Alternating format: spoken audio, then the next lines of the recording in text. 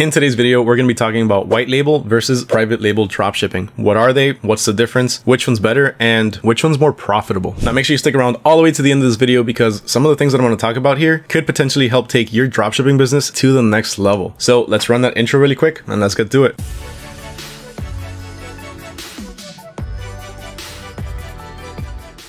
What's going on, dropshippers? Mario here with AutoDS, and if you like informative videos in the dropshipping business and staying up to date with everything dropshipping and the hottest and most trending products, make sure to hit that subscribe button as well as ring that little bell notification so you don't miss out on any future videos. Also, if you want any more detailed information on anything that I'm going to talk about in this video, go ahead and check out the description down below. I'm going to have a link to the relevant article down there. All right, so first off, what exactly is private label dropshipping? Well, it's simple. Private label dropshipping pretty much just means that we have the ability to be able to sell customized products without ever having to hold any inventory. So we can pretty much go ahead and ask for any physical modifications. So if there's something that we don't like, maybe a color on there, we can go ahead and ask our supplier to change that. We also have the ability to request any extra features on the item itself. Another huge thing about this is the fact that you're able to start branding your own products. So you can have your brand name or your logo printed on the product itself or your packaging. Now, having all of those handy features can come with a few differences to your traditional dropshipping. For one, some suppliers might ask you for upfront payment, or they might even have a minimum order quantity that you need to fulfill before getting customized products. Now, regardless of that, this is a great way to start branding your store and start gaining some brand recognition. Now, next up, we have white label dropshipping. What exactly is white label dropshipping? And that's pretty simple. It's pretty much just selling generic products. So unbranded products directly from the supplier. So pretty much anything that you're going to be purchasing from AliExpress, CJ Dropshipping, or any one of those suppliers and having it sent to your customer, that is white label dropshipping. Dropshipping products under a generic name or no brand name. Now, this is the more traditional and widely known way of dropshipping. It's a lot easier for beginners to start this way because sometimes it requires less capital and it's a lot easier to just get started in it. It allows you to be able to test different products to see what works. And then if you start to notice that something's picking up and you really want to try to build a brand around a specific product, then you can start looking into private label dropshipping. Now that we know what private and white label dropshipping are, let's go ahead and talk a little bit about the pros and the cons of each. Starting with private label dropshipping, let's go ahead and list out some of the pros. For one, we have low upfront costs. Since we are still dropshipping, ultimately we don't have to carry any inventory. Our suppliers are still going to be taking care of everything, even if we are using private labeling services. Now, even if our supplier requires us to put a down payment or give some sort of upfront payment for private labeled products, ultimately it's still going to be a lot less than what you would pay if you order inventory and have to house it yourself and then eventually ship everything yourself. This is also a great way to start building your brand. Branding your products really helps you stand out above the competition. And with branded products, you even have the ability to charge a little bit more. So you can start coming in with some higher profits. Not only that, but when you sell products under a brand name or your own brand name, people typically feel a bit more comfortable actually making the purchase. And if the customer has a good experience with your brand or your products and you have quality products, then they're going to feel a lot more comfortable coming back to make a purchase once again or referring some friends to your store. Remember that social proof nowadays is pretty much everything. If somebody tags you on their Instagram or their TikToks showing off your products, then your brand and your products are going to have the potential to be shown to a way wider audience. And then when people start asking, what is that? Or where did you get it? The person that posted the video or the picture is going to start recommending your brand. Now, unfortunately, some suppliers are going to require a minimum order quantity. And with a minimum order quantity, you're most likely also going to have to pay for all of that up front. Now, it's not going to be a huge cost. Ultimately, what you're going to end up paying for is just the cost of production. And there's a perfectly good reason for that. Think about it this way. You're going to end up printing maybe 100 products with your brand name on it. The supplier is not going to be able to sell that to anybody else except for your customers. So ultimately, if the product ends up not selling, they're going to be stuck with that inventory. Now, it's good to note that not every single supplier is going to require you to pay for the minimum order quantity up front. Some of them might have a minimum order quantity and let you pay as you get your sales. If the items don't sell within a certain amount of time, then they might need you to pay for all of the inventory. And if you haven't been selling too many of that particular product, then you could come at a loss of profit. Now, if you decide to go the private labeling route and start offering branded products, then the one thing you want to make sure is that the product that you're going to label has a proven track record. Make sure it's something that has been selling and has been working for you. You don't want to do it on just random products because then you're going to run the risk of potentially having stale inventory. Now, if everything that I'm talking about sounds a bit daunting or it sounds like it's too complicated to get started with private labeling dropshipping, then don't freak out just yet because I have the perfect solution for you. You really want to check this out. So to start start, we're going to head on over to our platform over at AutoDS.com. Now, once we're in the AutoDS dashboard, all we have to do is click on over here to Marketplace. And then once we're in there, check out the suppliers. Click on supplier, and then you're going to see AutoDS suppliers. Now, this is where the cool part comes in. So if you start scrolling down, you're going to start seeing branding logo AutoDS supplier. So all of these products you're able to brand with your brand name, with your brand colors, whatever you need. Now, all of these suppliers are part of the AutoDS warehouse. And best of all, they support branding services. And best of all, getting set up with this couldn't be simpler. All you have to do is go on over and click on settings. And once you're under settings, just go to store settings. Once you're under store settings, you go ahead and select the store that you want to add the branding to and just upload your logo.